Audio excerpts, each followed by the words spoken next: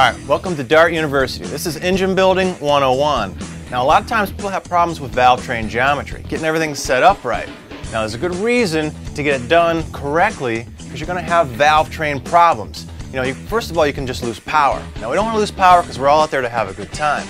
But you can get wear, you can wear your parts out sooner, or you can get severe damage.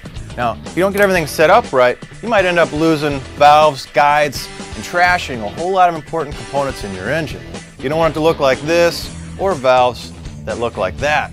Now, what we're trying to do is we're trying to load that valve and push it down and up as smooth as possible in a straight line.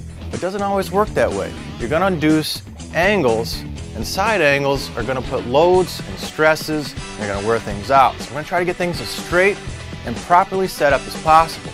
Now, first thing you want to do, along your push rod, your stud, and your valve, is get everything in a nice straight line. Now, Dart has these great push rod guides that are adjustable, so I can move that back and forth. And if I put my arm on, you can see quickly that if I adjust this tail in, my nose is going to be off center or right smack where I want it to be. So I get that set up, I lock everything down. Now I'm ready to work on the geometry from the side view. Now, the pivot point, obviously on the rocker arm, is right here in the center. And if I change my push rod length, I'm effectively changing my pivot point and the angle that I'm creating, with my valve tip. What I want to do is I want to sweep through about a 90-degree, between the arm pivot. That's going to make sure that I've got, my angle to start with.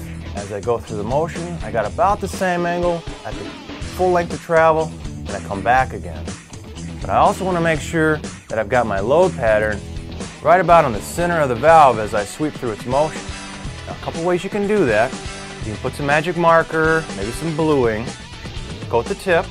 Now I'm going to put everything together, and I'm going to rotate the engine through a full cycle, and that arm's going to go through its motion.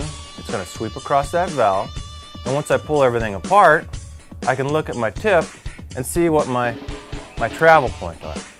I want to get that nice and centered. Now if I'm a little bit too far towards the edge, I can shorten my push rod, move my pattern the other way. Now if I'm too short, I lengthen my push rod and I can move it towards the outside. That's going to make sure everything gets nice, loaded properly. I make all the power I want. My Valvetrain components are going to last for a long time. I'm going to go out there and have a lot of fun.